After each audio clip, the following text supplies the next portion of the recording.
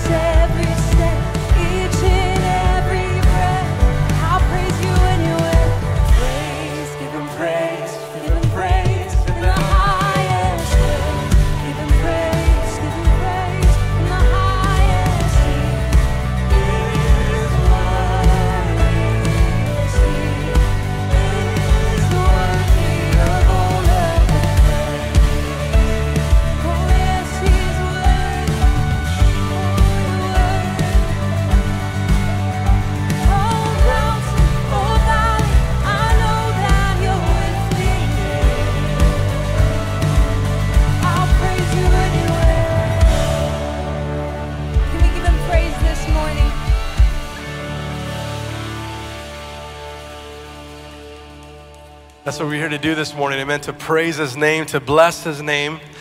You know, most of us come to receive from the Lord. But why don't we give back to the Lord today and just say, God, we're going to bless your name. Let's sing this. Blessed are those who run to Him, who place their hope and confidence in Jesus. He won't forsake them.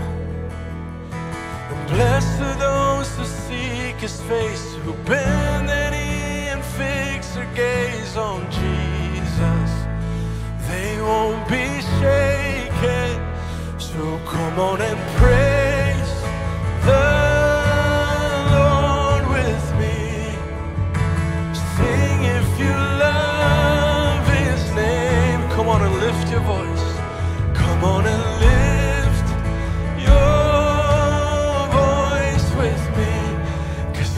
worthy of all our praise. He's worthy of all of our praise. This is why we praise you, Lord. And blessed are those who walk with him, whose hearts are set on pilgrimage with Jesus.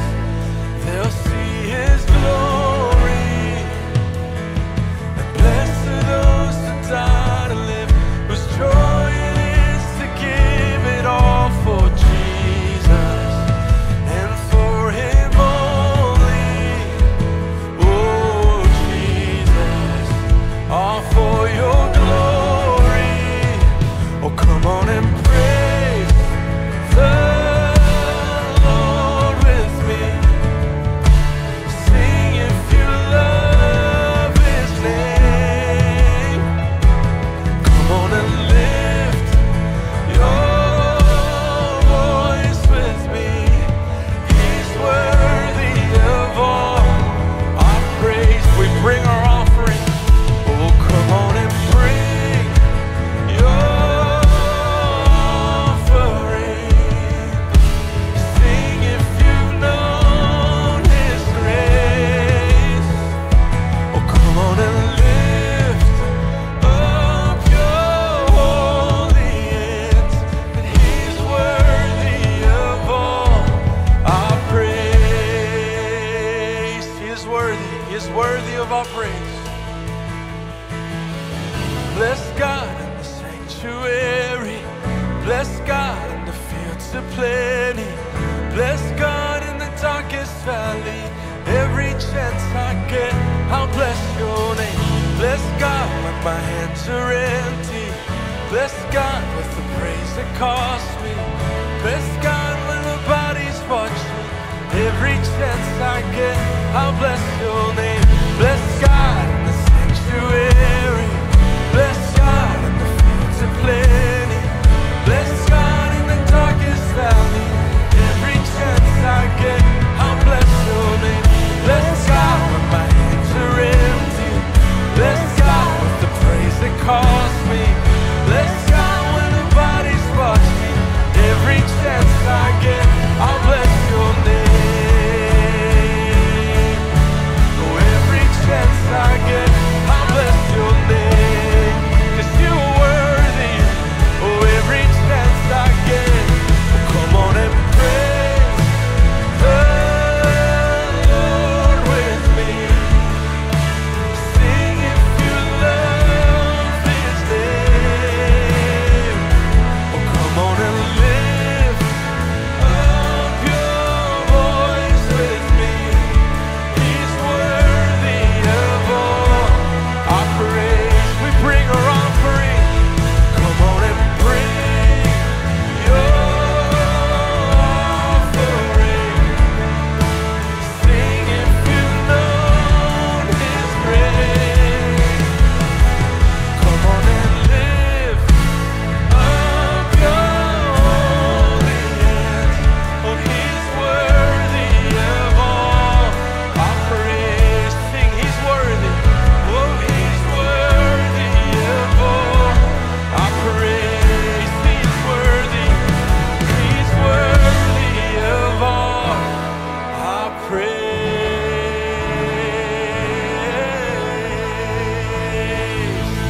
He is worthy of our praise. He is worthy of our offering. Amen. Amen.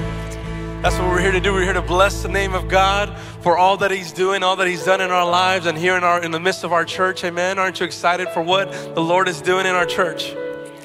I know I am. And so today we have those that have come to be baptized in the waters. I think they're from our Spanish ministry. So why don't we just remain standing with them as they come to be baptized? Good morning, church.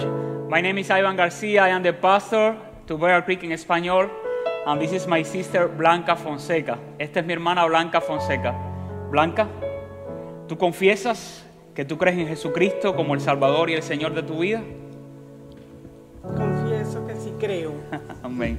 Pues es mi privilegio, mi hermana, basado en tu profesión de fe, bautizarte esta mañana en el nombre del Padre y del Hijo y del Espíritu Santo. Amén. Amén. Felicidades.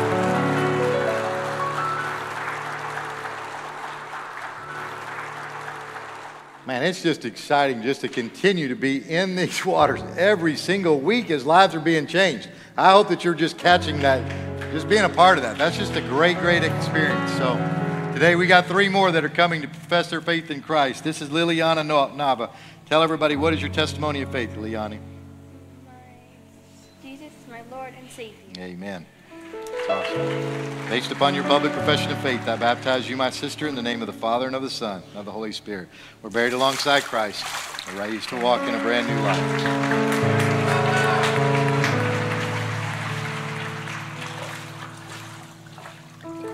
Sandra. Sandra Salo, tell everybody, what is your testimony of faith? Amen. Based upon your public profession of faith, I baptize you, my sister, in the name of the Father and of the Son and of the Holy Spirit.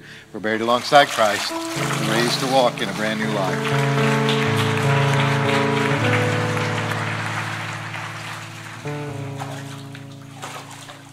Finally, Mr. Mitchell Dunlap. Mitchell.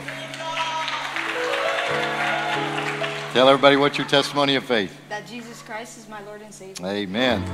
That's awesome. Based upon your public profession of faith, I baptize you, my brother, in the name of the Father and of the Son and of the Holy Spirit. We're buried alongside Christ. We're raised to walk in a brand new life.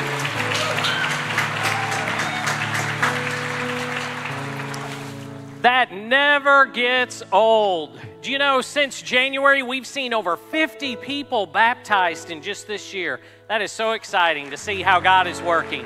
And I'll tell you, each and every one of the individuals that we've seen today, those are people who have accepted Christ. They have been promised a home in heaven.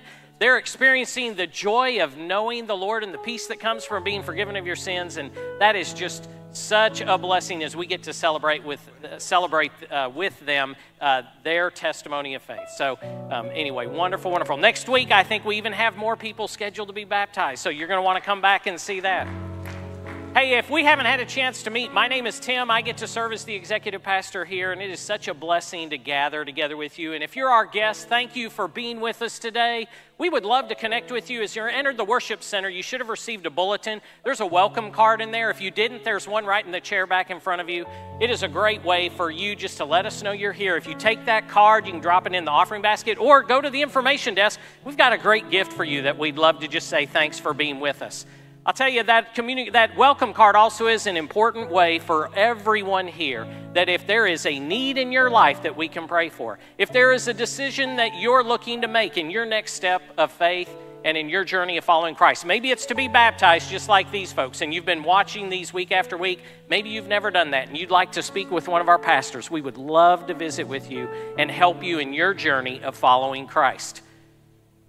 The other thing you can do is if there is a prayer need, you can take that card, let us know. We'll be faithful to pray for you this week, or at the end of the service, go by one of our prayer stations at the back of the room. We'll have folks there that are ready to pray with you before you leave church today.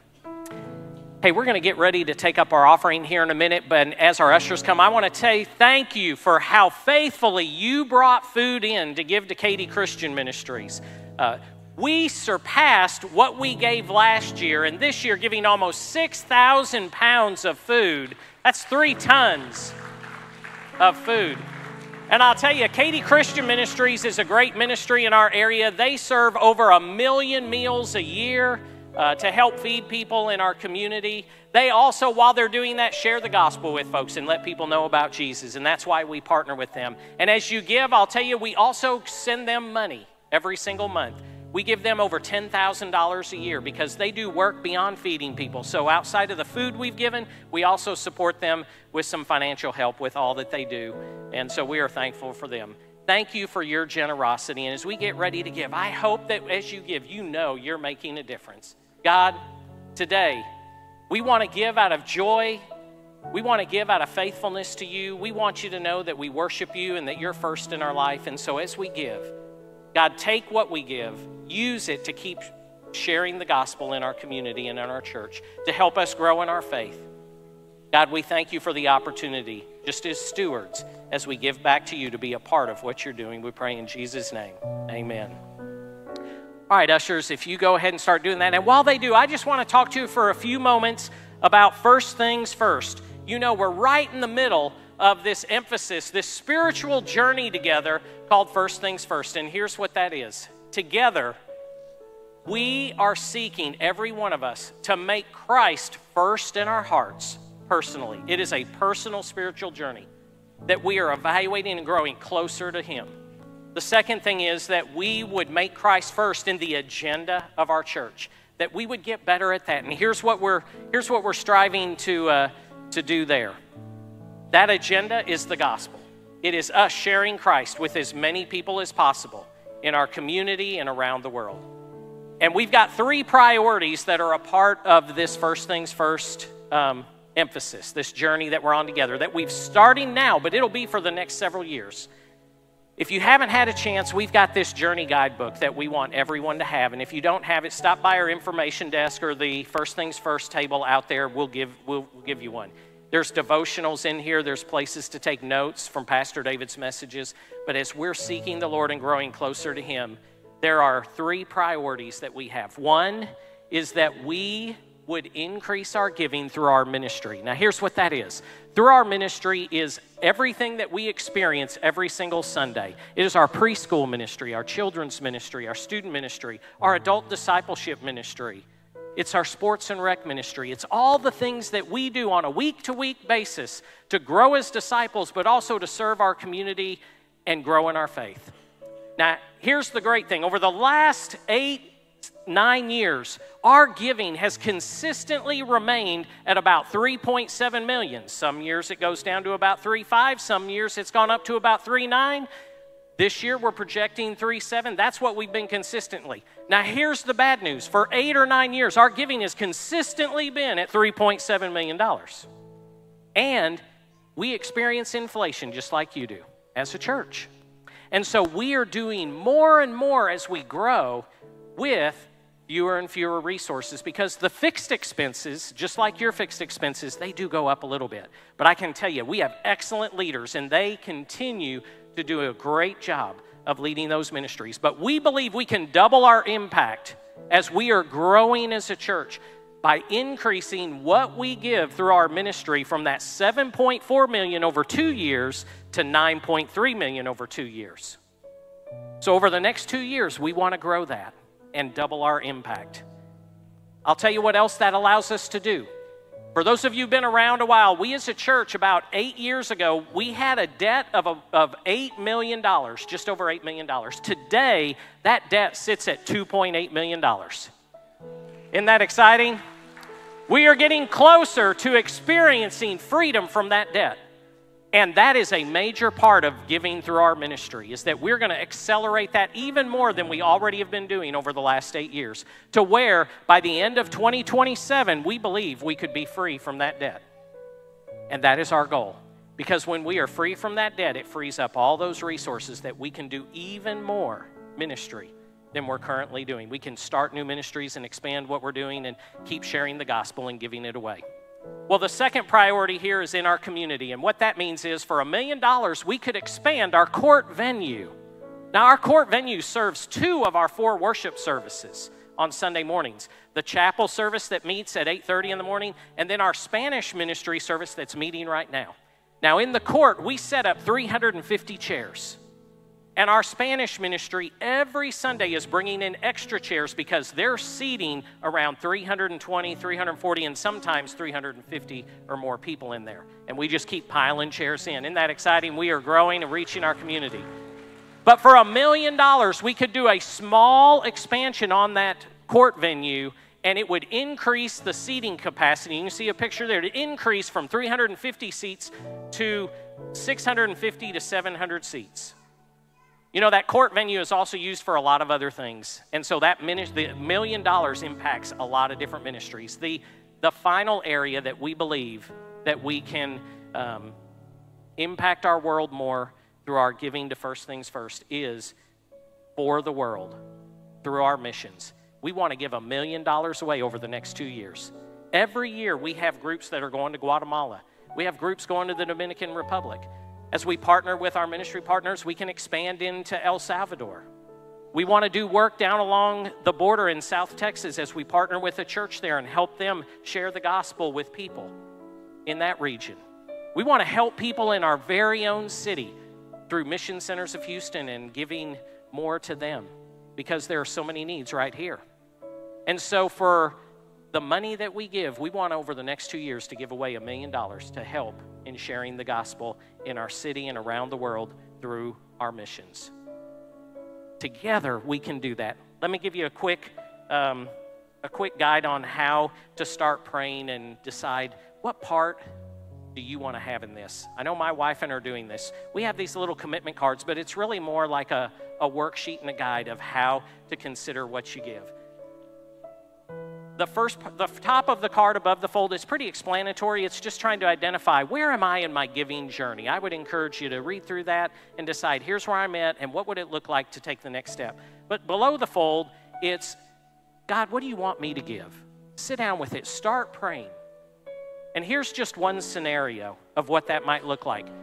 Every one of us who give, we all started at 0. Maybe that's where you're at today because this is new to you. But all of us start in this journey. And so maybe you're there where in line number 1, you might say, you know what, I'm not giving anything right now, so that would be 0. And then you go to line 2 and say, you know, I want to get started. I want to start giving to what God is doing. I want to be faithful as a steward and honor him with my finances. And so maybe you say, you know, I'm going to start at $25 a week. Well, $25 a week is $1,300 a year. So you might enter in $1,300 in that line too. And you total those up from starting at 0 and then $1,300. So you're going to give $1,300 a year. That's what you're striving to do. Now, again, this is just between you and the Lord. But as you give that, for 2 years, you'd multiply that, and that would be $2,600 over the next 2 years. Now, there's another line there that maybe you've got some stored resources.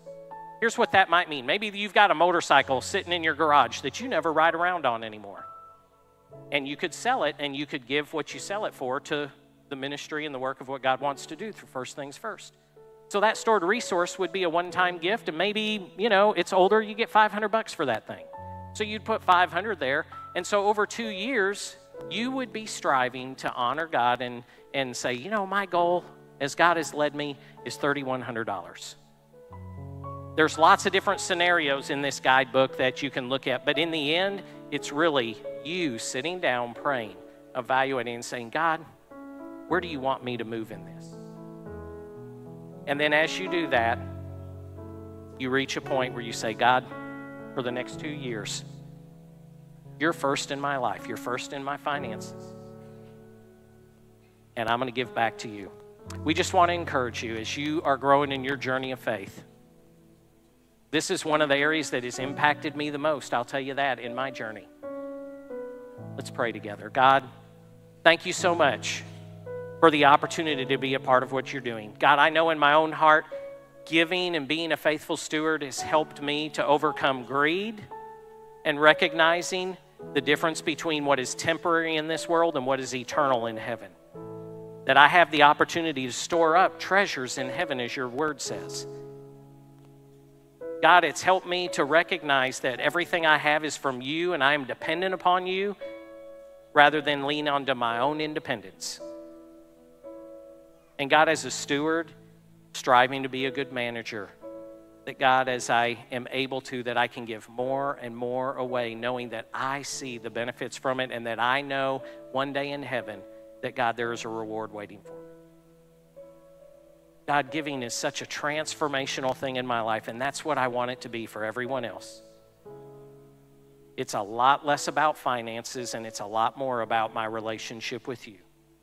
I pray that for everyone, that as they strive to make you first in everything in their life, that God, we as a church would also, as we put you first, be able to impact this world, impact our community, and God, as a church, grow stronger and deeper and more faithful to you, that this would be a place that people would be turning to for hope and help and encouragement, and that we could share Jesus with the thousands and thousands of people that you are bringing here to our community and our city each and every year. That is our desire, God. So we're trusting you to meet our needs and to bless us in the process. We are looking to you. We are putting you first. We pray this in Jesus' name. Amen.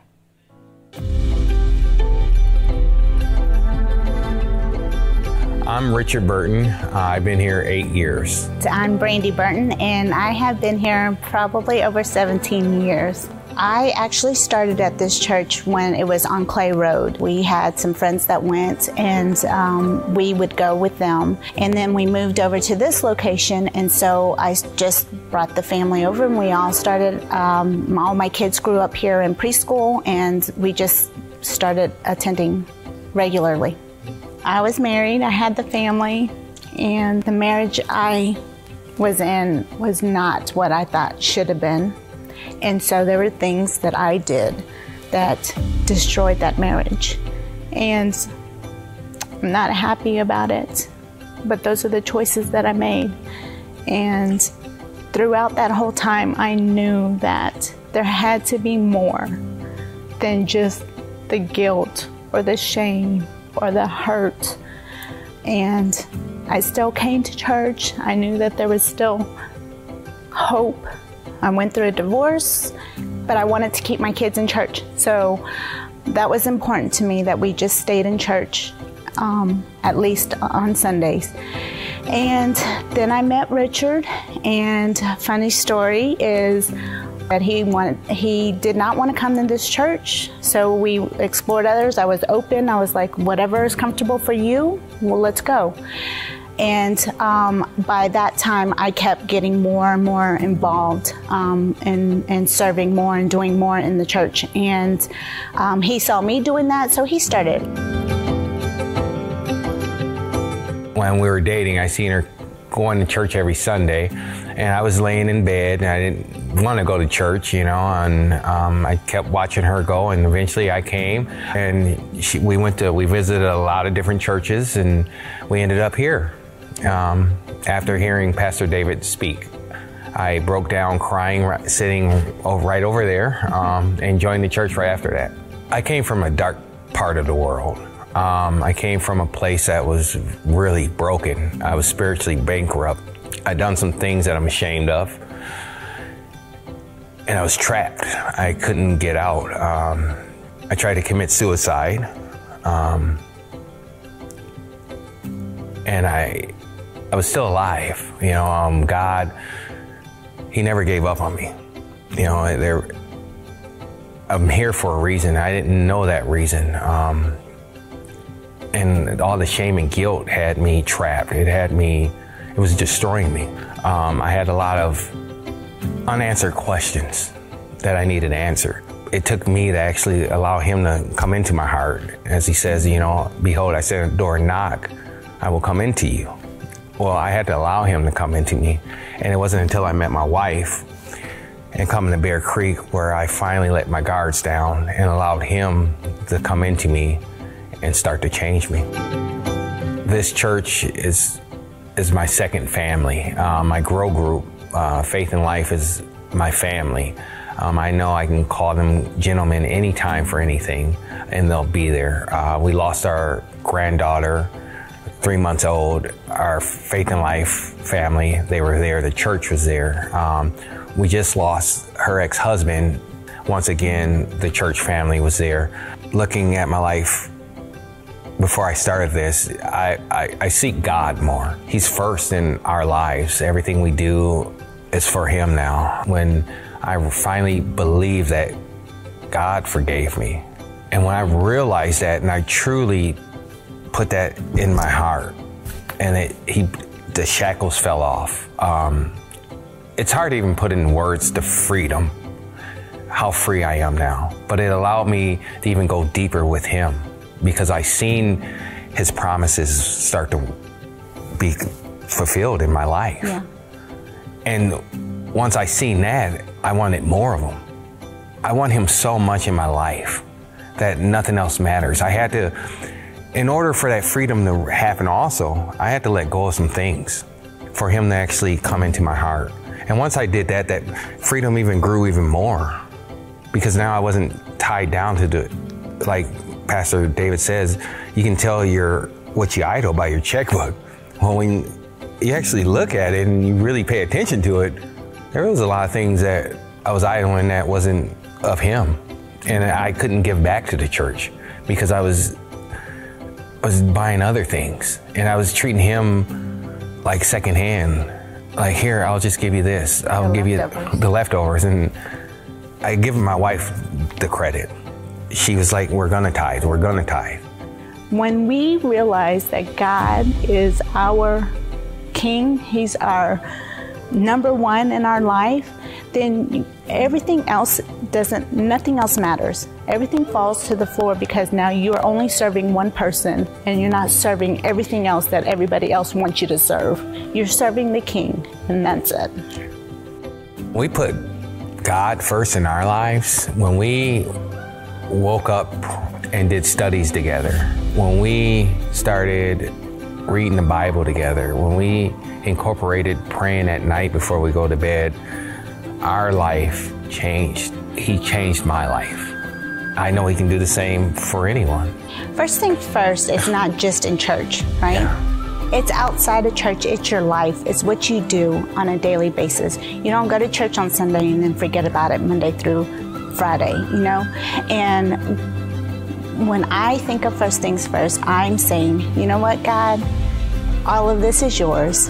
When you're living your life for Him first, life seems easier. Like you have hope. You have a reason to smile. If you do it on a daily basis, you have a reason to say, you know what, God, I made it through today, and I pray that I keep you first in my life throughout the day.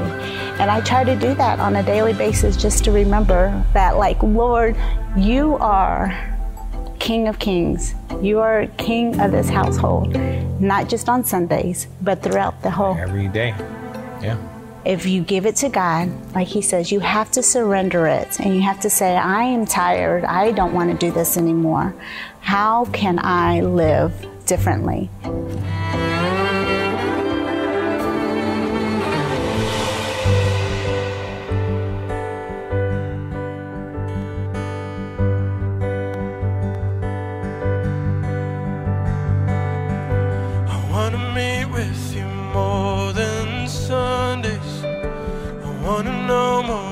Just my mother's faith, 'cause that's not enough to get through the rough. Oh, I need a Monday morning faith. I wanna hear you in more than just one way. Show your voice in all of the mundane things. You're in the in-between. You're in my everything. And that's all I really need. My soul sings in the morning. I love the King and He loves me. And all that I'm compelled to bring is my everyday offering.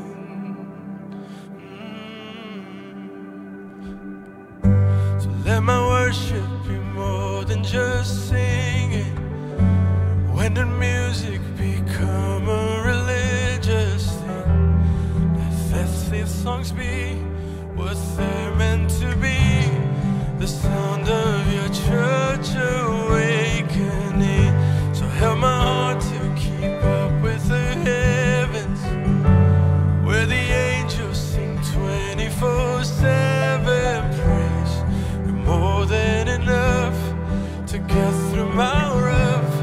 You're teaching me Monday morning faith. That's all I really need. My soul sings in the morning. I love the King and He loves me.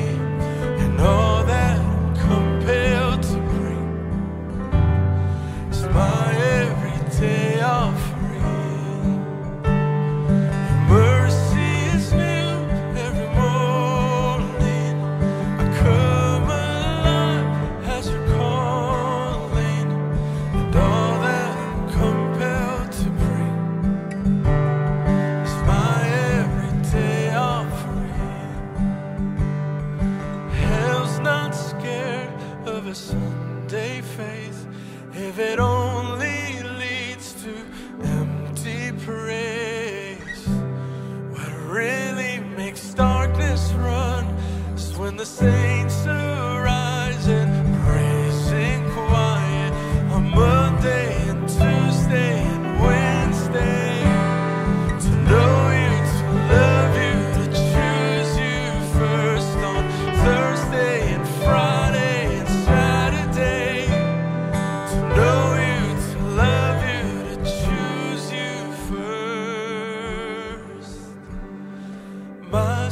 sparrow sings in the morning. I love the King, and he loves me, and all that I'm compelled to bring is my everyday offering.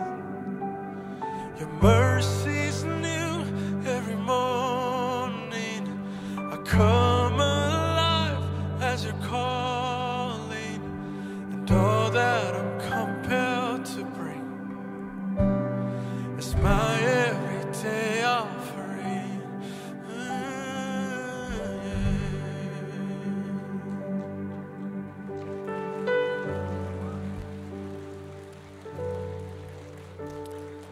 So God, we want more than just a Sunday morning faith.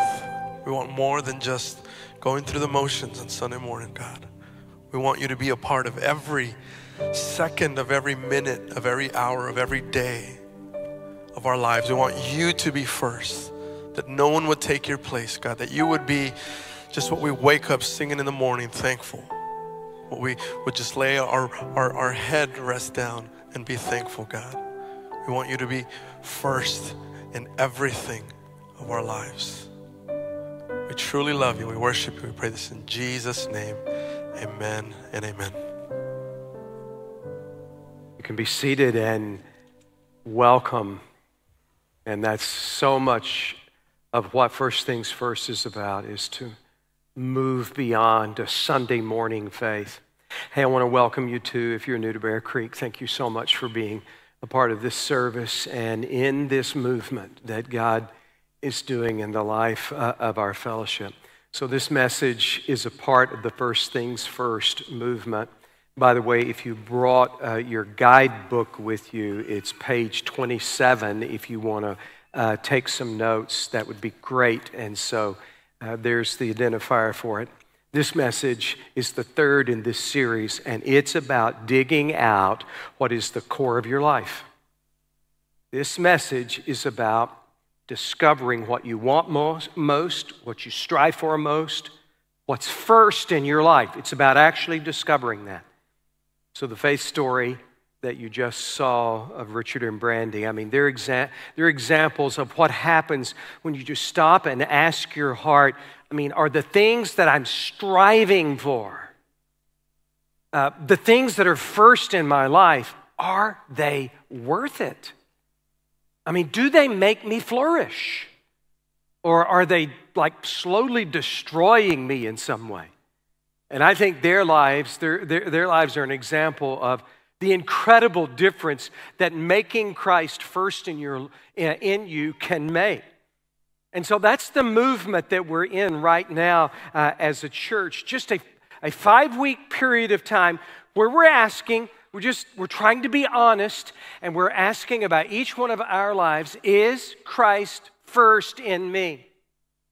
And then the second is for our whole congregation, for our church at large, and that is his agenda first in the life of our church. But the most important of these is the first, is Christ first in me. And so how do I even begin to evaluate that? Because I know me. I know that I have blind spots. I can ask a question in my own heart, but I know that I'm blind in some ways. If you're blind in some ways, you don't even see. You don't know that you're blind there. I also know that, I don't always tell myself the truth. I tell myself what I want to know. And so how do I know I'm even telling myself the truth? And so how can I even begin to evaluate whether Christ is first in my life or it's something else? I think I can tell you how. I mean, here it is. Let Christ himself use the diagnostic tool that he gives us in the Sermon on the Mount to do that in your own life. And so he offers it to us in Matthew 6. It's going to start in verse 19, but don't even go there yet because, man, get the context of this. I mean, think about what the Sermon on the Mount is, and think about the spot where we're going to drop in on the Sermon on the Mount. Look, here is Jesus. He is fully God. He comes to us in flesh. in order to do something. And one of the things he came to do is to fully communicate the kind of life that we could have, that flourishes, that has joy and fullness and real meaning. It's why he came, to show us this life and to give this life to us. And so he preaches and proclaims it for 3 or 3.5 years all around him. Honestly, this message that he preaches of the gospel, it starts in Mark 1, Mark 1:14. Jesus came preaching the gospel, saying, repent and believe in the gospel. The message of Jesus was the gospel. And the gospel is the identifier of this life. The life that he describes in all of his teaching. It identifies the power and the supernatural changes that come into our life when we embrace Christ and when we embrace this life. But it also identifies the message of this life. The gospel is the power, the change that comes into us, but it's also a label. It's an identifier of the message of this life. And the Sermon on the Mount is the compilation of everything that Jesus taught in those 3 years as the gospel. It's Jesus' 2,000-word summary of this life. And we're going to go to the very core of it, the center point of that message, the pinnacle point of everything that he calls us to do and be. And it's there we find the diagnostic tool to ask, what's first in my life? And here it is. It's Matthew 6, begins in verse 19. And Jesus says at the pinnacle of this message, do not store up for yourselves treasures on earth, where moth and rust destroy, where thieves break in and steal. But store up for yourselves treasures in heaven, where neither moth nor rust destroys, where thieves do not break in or steal. For where your treasure is, there your heart will be also. Right? You've been in church for a while. You've heard that verse, where your treasure is, there your heart will be also. Right? Have you heard it where a pastor or a preacher or a teacher says, so your treasure follows your heart? And then you go to another one and you hear them and they say, your heart follows your treasure. And so which one is right? They may both be right, because what it means is they occupy the same space. Your treasure and your heart occupy the same space. And so verses 22 through 24 continues this description. Then the culminating verse, all the way down to verse 33, Jesus culminates it all by saying, but you seek first his kingdom and his righteousness. And all these things that you're anxious over, all this stuff that you strive over, all this stuff that you pursue, all these things that you need will be added to you. And so this is the Word of God. It speaks with a supernatural power. And look at the bottom line. Look at what Jesus is saying to you and me at the bottom line. He's telling us that if you want the life that the gospel promises, then it'll come to you as you learn something. And that is as you learn to seek him first. That's the whole reason for the movement. It's the whole reason for the series. It's what's in this passage. How do I know? How do I know what's first in my... How do I even evaluate that? Jesus is going to show you it's when you evaluate it on the basis of learning to seek him first. And so how do I know it? He's first or not? I can give you the same diagnostic that Jesus is using to figure it out. Let's go to the diagnostic. 3 questions that help you diagnose who or what is first in your life. If you want to discover if Christ is first, you got to be willing to sit for the 3-question diagnostic. Are you ready? Question number 1. Is Christ first? Question number 1. What does your heart treasure? And you could add the word most to the end of that. What does your heart treasure? What does it treasure most? That's what Jesus is describing in Verse 19 and 20 and 21, I mean, right? That word just keeps rising to the top. Do not store up for yourself treasures on earth. Verse 20, but store up for yourselves treasures in heaven. Verse 21, for where your treasure is, there your heart will be also. And so you can't serve two masters, he's saying.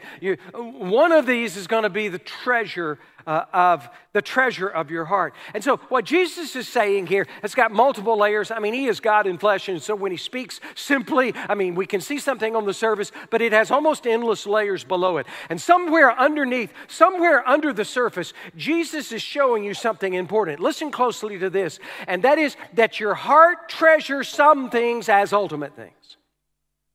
That your heart treasures some things as ultimate things. And that's going to help you with the first diagnostic question. It could be, Jesus is lifting it up here as an example, it could be money itself. But more likely, money's going to point out what your heart treasures. I mean, the deepest treasure of your heart might be money. But it's more likely that money is going to expose what your heart treasures most. He's giving us a diagnostic question. Don't invest in earthly treasure. He's at least saying that your money flows into what you treasure. And so I said it might be money itself, but it might also be that money will expose it, because your money will serve what your heart treasures. So here's the question. What do you use your money to get for you? Yeah, get past utilities and groceries and gas, okay? Get past that. What do you use your money to get you in the deepest part of who you are? It'll show you. Some people use money to gain significance. They use it as their significance. I mean, it's the way they come to feel worthy or valuable themselves. And then it comes to be the way they compare themselves to others. And so it will move. It will so imperceptibly move to, well, I may be better off than you, to I am better than you. Some people use money to feel important, or to get approval, or to gain control. They use money as their significance.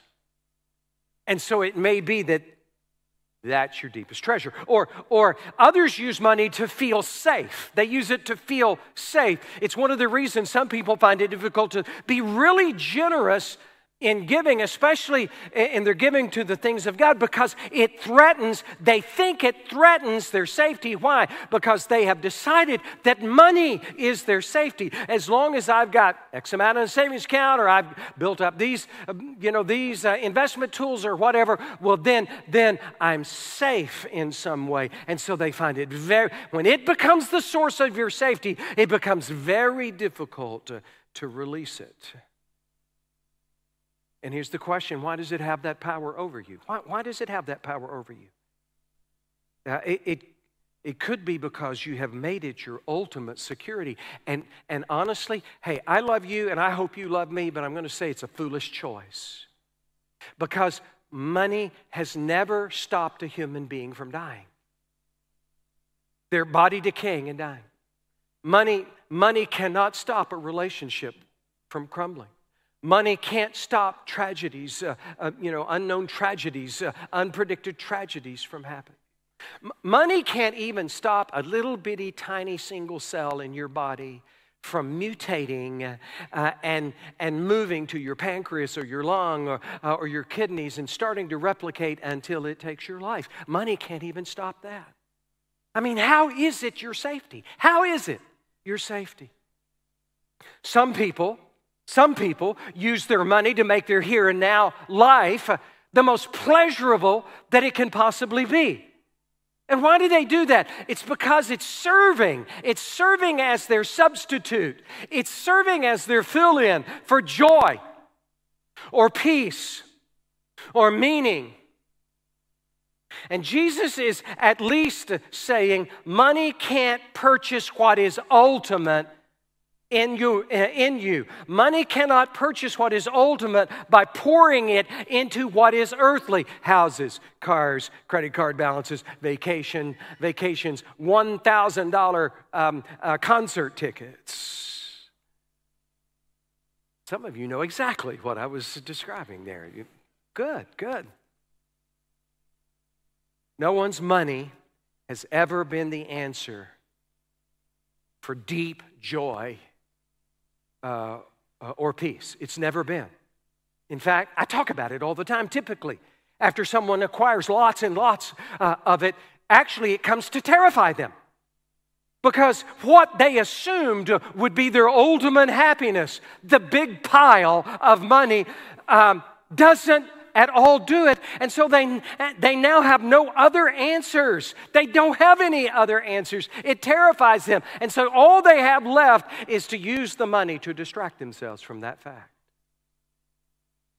There's a contemporary theologian who says, you are what you love, and you love what you worship. He's talking about what you treasure most. That's your God. It's ultimately your object of worship.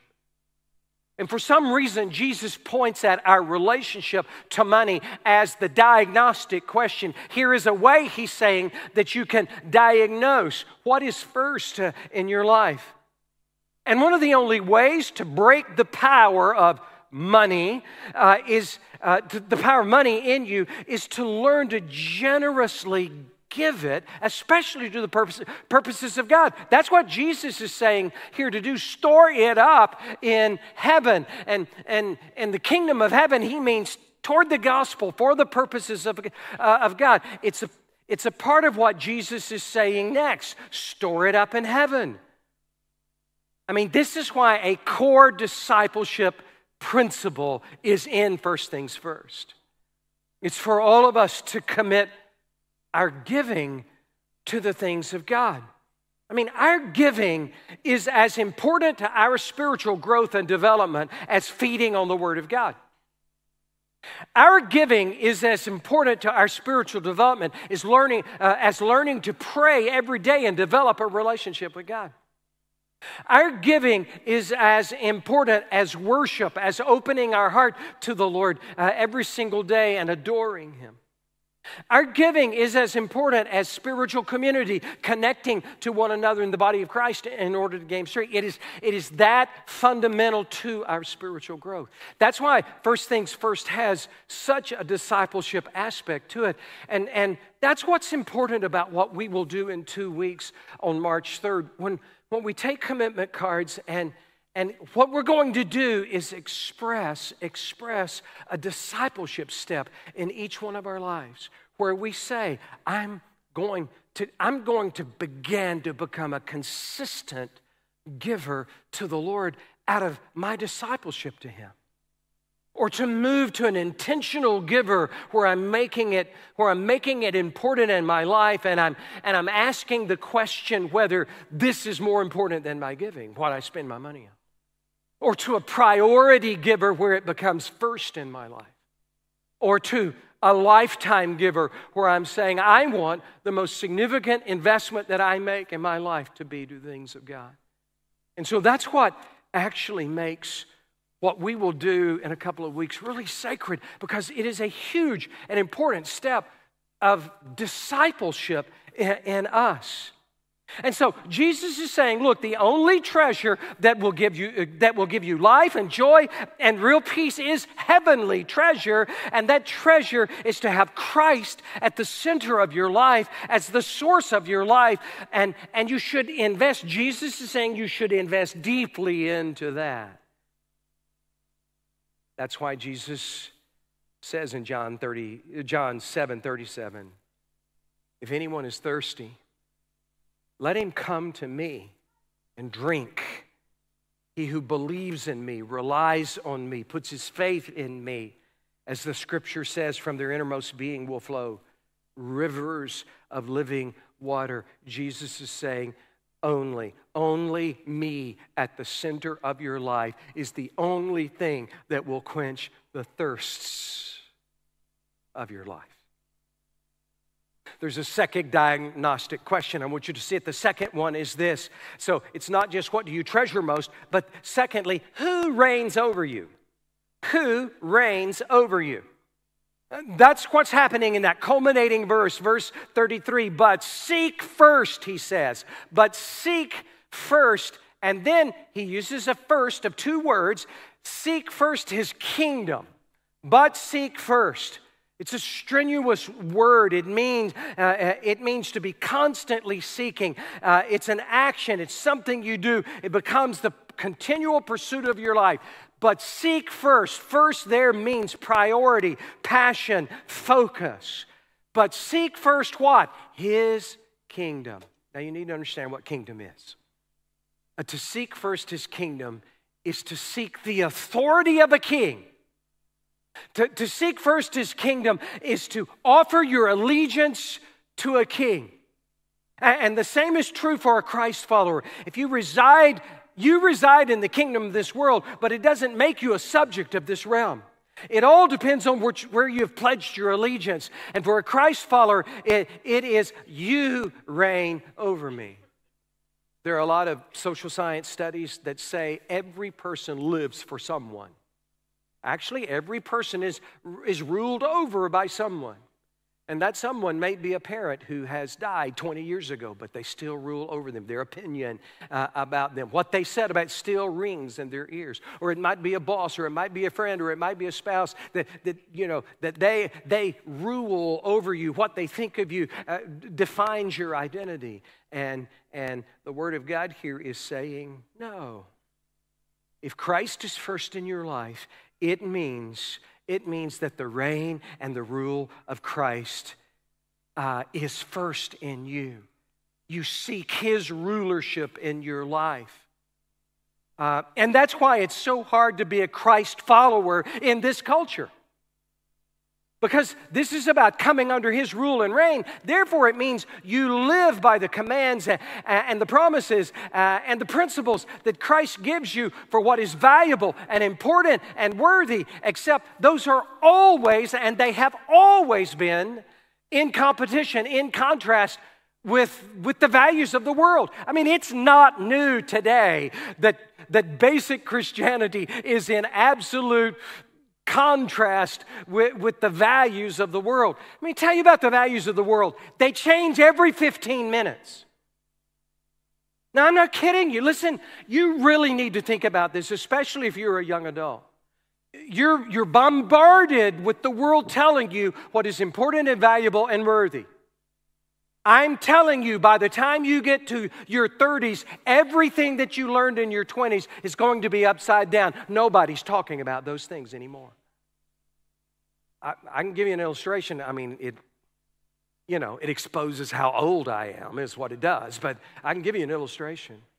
I was thinking about this. I was thinking about it as a child. When I was a little kid, I was trying to think, what were the values that were communicated to me most importantly? What do I remember being the most important values? You're never going to guess what number one was for me as a child. It was patriotism. I mean, that's what was at the top of values in the culture when I was a little child. You know what the second was? The second one that I remember is this: a man's word is his bond. It means you got to tell the truth. And you got to do what you say you're going to do. But you know what? 15 minutes later, it changed. And then in the 70s, it changed. In the 80s, it changed. In the 90s, it changed. Now, every 15 minutes, it changes. Look, this stuff that you get really passionate about that you see, right? On TikTok and all. I promise you, this passionate stuff is going to change in 5 years. Why not move to a set of principles that'll make your life flourish? Why not move to a set of principles that are eternal? Why not move to a set of principles that will give you ultimate joy and peace? And that is the principles of the rulership of Jesus in your life. And I promise you, if you dig into them, you're going to find plenty that offends you. Because, right, if he's God and you're not, Some of the stuff he says that's important, you're not going, you know, if you were God, you wouldn't do it that way. Now, what's the question? Who rules? Who rules? If you want to answer the diagnostic question about who is first in your life, who is it that rules over your life? Our time has really flown. It's really flown. I'm not accusing you of listening too slowly. It's just the time has really, really flown. Let me see if I can mention the last one and get into what is the most important. The last one is this: what's your core principle? What's your core principle? What do you treasure most? Who rules over you? What's your core principle? Or Jesus, he said, look, here, this should be your core principle: his righteousness. Seek first his kingdom and his righteousness. And so, righteousness, again, I'm gonna shave off so much here. So I'm going to leave some stuff out. So if you're thinking, man, I think he's leaving some stuff out. Yeah, he's leaving some stuff out. And here it is. To seek his righteousness first, it's a relationship word. And it means, look, it means at the top of my principles is I want righteousness. Well, what is it? Righteousness is a relationship word. And it means a right relationship with God. In the Old Testament, that was about obeying 613 commandments. In the New Testament, it is about putting your faith in Christ, and he makes you, he declares you right with God, and then out of that miracle, there comes this motivation and this desire and this thirst to live pleasing to him. Is your first principle enjoy the journey? It's an okay principle, but it ought not be first. Is your first principle, man, I got to control my circumstances around me so, things don't, blow up? I mean, it's an okay principle, but they're going to blow up. What if your first principle was eternal? And your first principle is, I want to pursue a life. I want to pursue a life that just pleases the one who loves me most. Look, if Jesus is the answer to all three, what do you treasure most? Christ is first in my life. Who rules over you? Christ is first in my life. What is your core principle? To please him with everything in me. There is an outcome, and there is an outcome that is so incredible. I mean, it's hard to grasp. And that is Matthew 6:33, the outcome of that verse. And all these things will be added to you. All the stuff you churn over, significance and safety and joy and peace, all of that stuff that you churn over, and every need that you have, Christ meets. He promises it. You'll have everything you need. Now listen, the greater miracle, and you will be satisfied by them. I'm going to ask us to bow together. So what's going to happen for just a moment or two, Eber's going to come and join me, and he's going to sing over you the More Than a Sunday Faith for just a moment. But I'm asking you, would you be honest with your own heart? Break through some hardnesses. Ask yourself honestly, what do I treasure most? Ask yourself honestly, who rules over me? Ask yourself honestly, what's my core principle? Would you take a moment in prayer and turn all of those to Jesus as your answer? Eber's going to sing over you, then I'm going to come and close our service.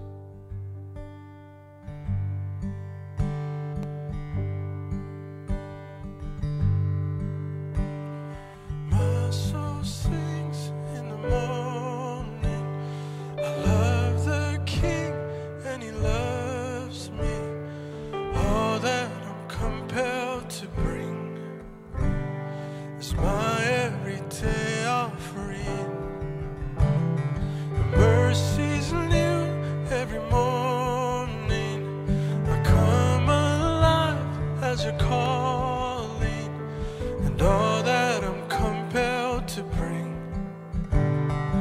my everyday offering. Hell's not scared of a Sunday faith if it only leads to empty praise. What really makes darkness run is when the saints arise and praise in quiet on Monday and Tuesday and Wednesday. To know you, to love you, to choose you first on Thursday and Friday and Saturday. To know you, to love you, to choose you first. My soul sings in the morning. I love the King and He loves me. All that I'm compelled to bring is my everyday offering. Your mercy's new every morning. I come alive as You're calling, and all that I'm compelled to bring is my everyday offering. Father, that's what we want to feel in this moment. All I'm compelled to bring is my everyday offering, and that's me, my life, given to You because I treasure You most.